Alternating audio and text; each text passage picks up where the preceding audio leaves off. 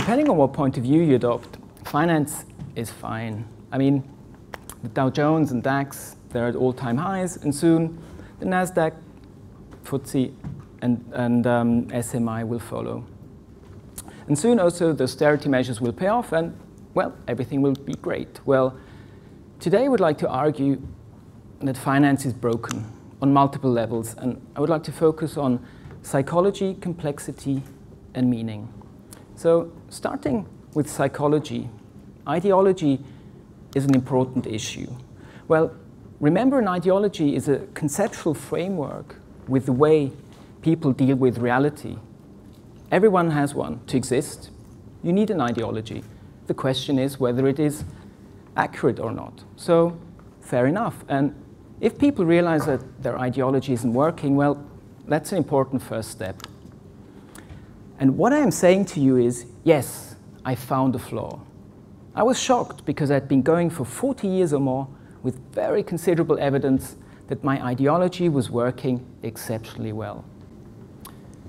These words were spoken at a congressional hearing in 2008 by Alan Greenspan.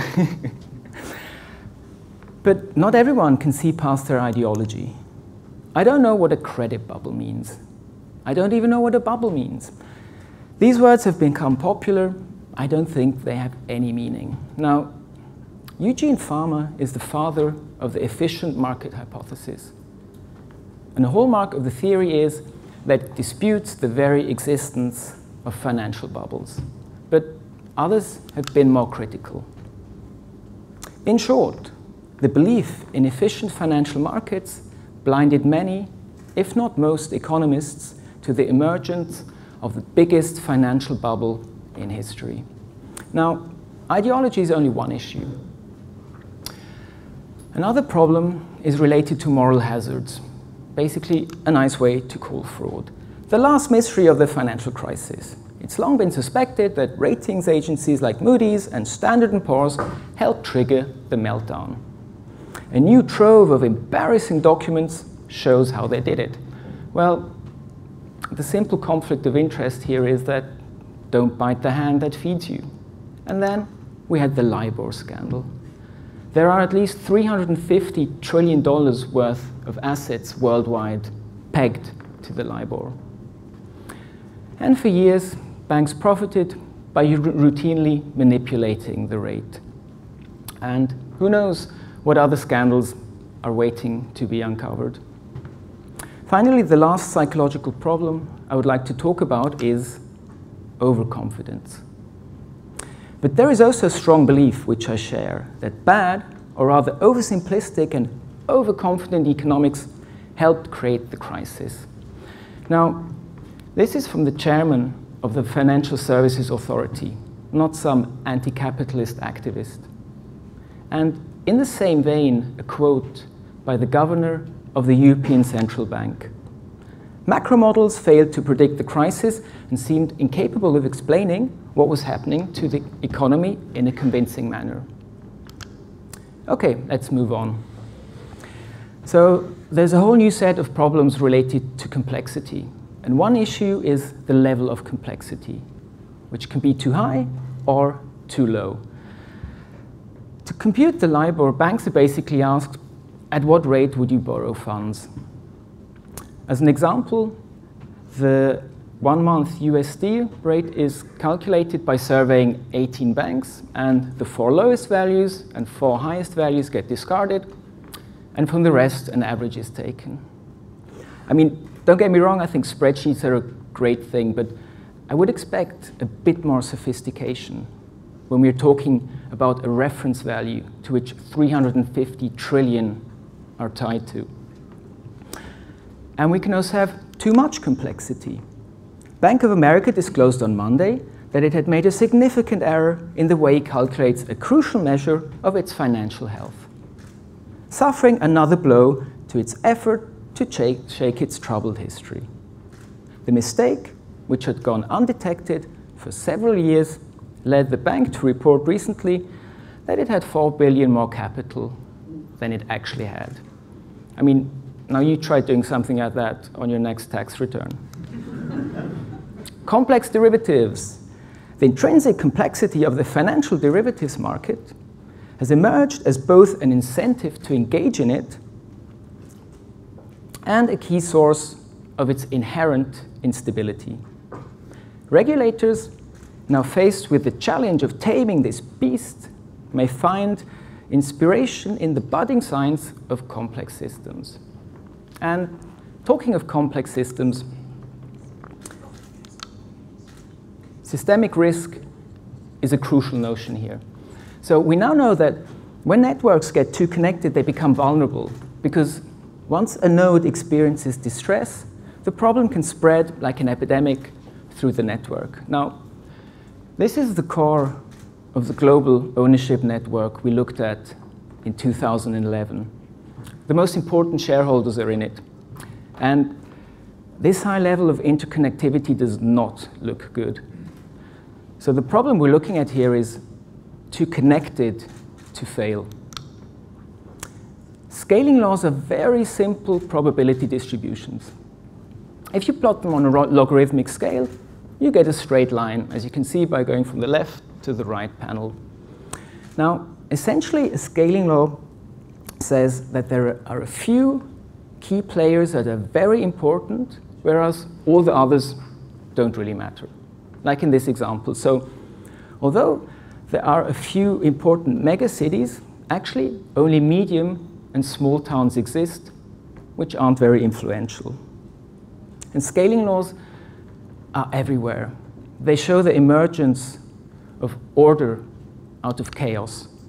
The size of earthquakes, solar flares, sand particle, computer files, price moves, the number of citations, web page hits, species in taxa, the sales of music and books, the areas burnt in forest fires, the frequency of words, the occurrence of surnames, all these things are distributed according to a scaling law. Now, things get a bit complicated when humans enter the picture, because income and wealth is also distributed in such a way. So, although this appears to be the signature of a universal self-organizational principle in nature, to most humans, it looks very undemocratic. Okay, moving on to meaning. As I see it, the economics profession went astray because economists as a group mistook beauty clad in impressive-looking equations for truth. Now, coming from theoretical physics, I was very impressed by the high level of abstraction seen in finance. Indeed, one of the panels is from string theory, and the other is related to pricing a European option. But for me, the question always was, does this elaborate mathematical machinery actually link back to reality? And I find this is a legitimate question, both for string theory and for finance. And if you were wondering, the option pricing thing is seen on the right. There was a nice article in Wired magazine illustrating this problem. So there is this function called the Gaussian copula, and it became the gold standard for modeling complex correlated risk. Well, everything is fine unless an extreme event occurs, like a financial crisis, because then the model's assumptions break down and the tool becomes useless, even damaging. And another issue is spuriousness. When is a signal real? This publication became quite famous because the authors had seen this universal organizational principle going on in complex systems. Well, Didier Sornet reproduced their study using purely random data. And they found, or he found, exactly the same patterns. This means that the methodology creates the signal and nothing new was observed. Now, Sornet submitted these findings to the same journal, and he got rejected, and very angry. As a co-author of the paper that you just rejected, I cannot remain silent and have to express my concern. Your policy implies that a fundamental error can remain published as truth. In other words, we can add garbage to the field, but we cannot correct and remove garbage from the field. I hope that any editor could realize the moral hazard and wrong incentives permeating more and more the sociology of science encouraged by editors such as you, in a way analogous to a graft from the scandalous behaviors observed in the financial industry. Yeah, he was angry.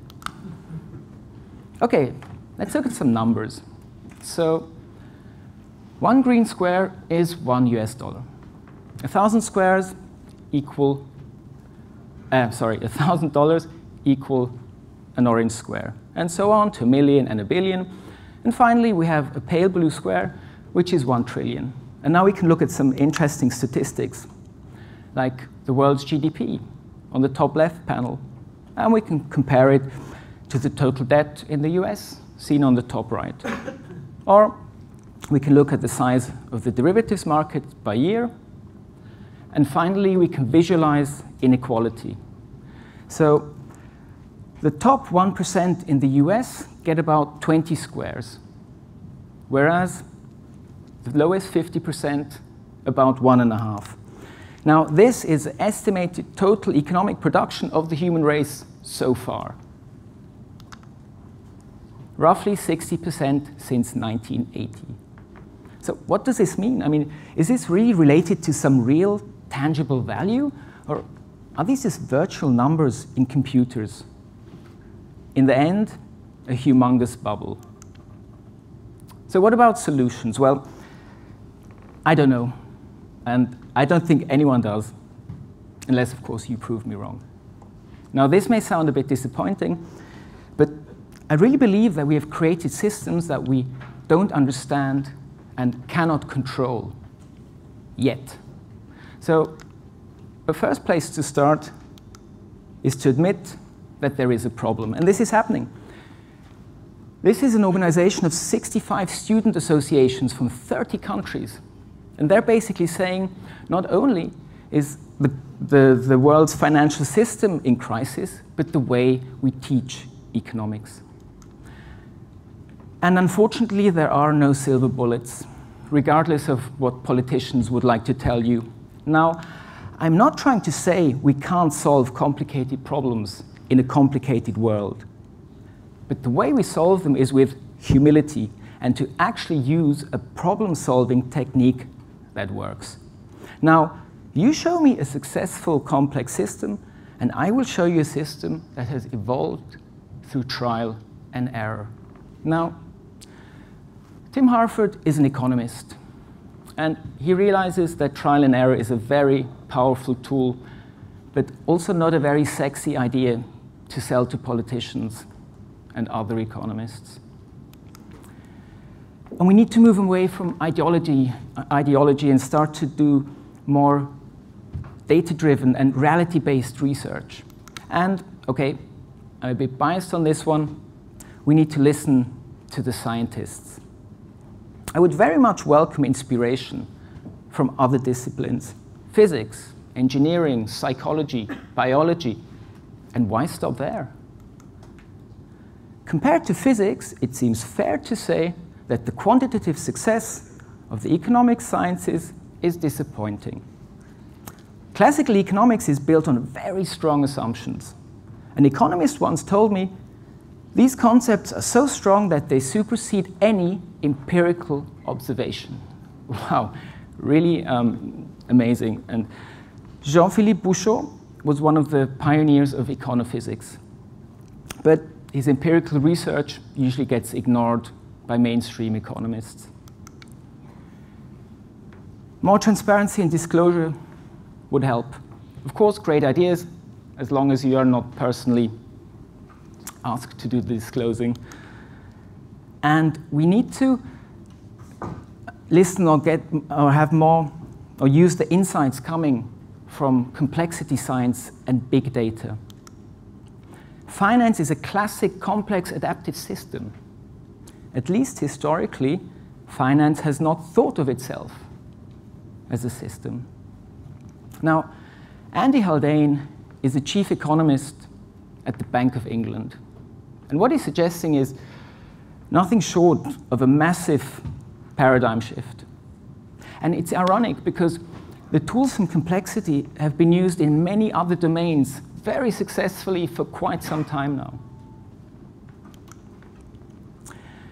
Networks and rules of interaction. Interactions between agents are what matter.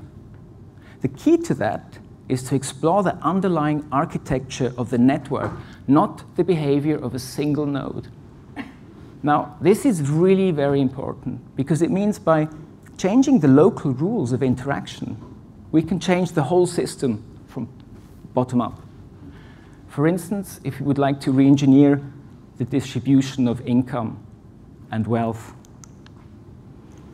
Financial networks key to understanding systemic risk. So yay, this is from an IMF conference only 3 years after our study appeared. And once we implement these things, we can do forecasting and start to do cool things like monitor the health of the financial system and detect upcoming storms like in meteorology. And what exactly was the purpose of finance, economics, and banks in the first place anyway? And what about reality checks? And are GDP and stock market indices really the right numbers to look at when we're trying to assess the health of an economy? Now, this is a cast of an underground ant's nest. Picture's actually on its head. Now, ants are the only species, next to humans, that have aircon. So there exists this one type of ant that builds these complex ventilation shafts. And these shafts ensure that the nest is at a constant temperature. Now, this is really important because these ants also cultivate a fungus which feeds them, and this fungus needs a specific constant temperature to survive. I mean, if you take a single ant and look at it, I mean, there's not much in terms of intelligence going on there. Only as a superorganism is this amazing level of collective intelligence reached. I personally believe that there is no fundamental reason why the systems we humans engineer cannot also exhibit collective intelligence. You know, show behavior that is sustainable, adaptive, resilient. But for things to change, I believe we all have to ask ourselves, what is our relationship to money? And if it is conducive to happiness on a personal and on a collective level. Thank you.